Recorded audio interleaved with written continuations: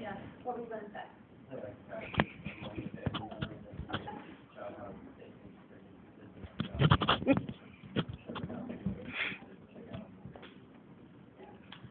I agree.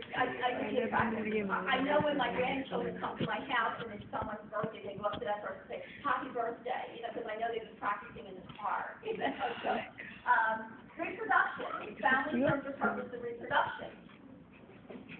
In most cases, yes, that was self-explanatory. Regulation of sexual behavior.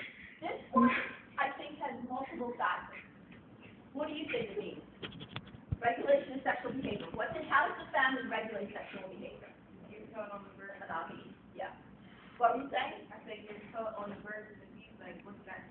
So sexual education, that comes with it. So it is twofold in that it's monogamy is between the husband and wife to keep the marriage sacred, and then it also is for sexual behavior of the children to teach them what you were saying about the birds and the bees.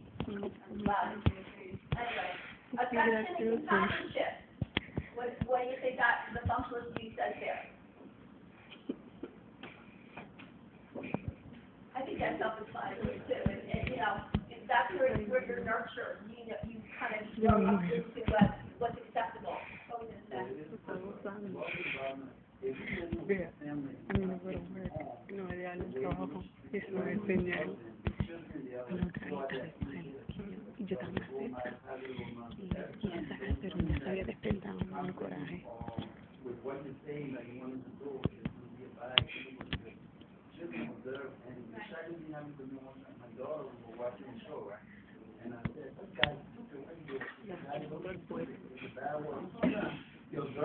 Oh, yeah.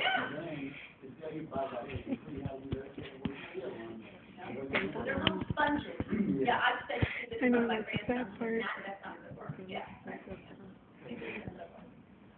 Prevention of social status. This is, again, has become multifaceted too. The social status we talked about, remember we talked about thrive and achieve status.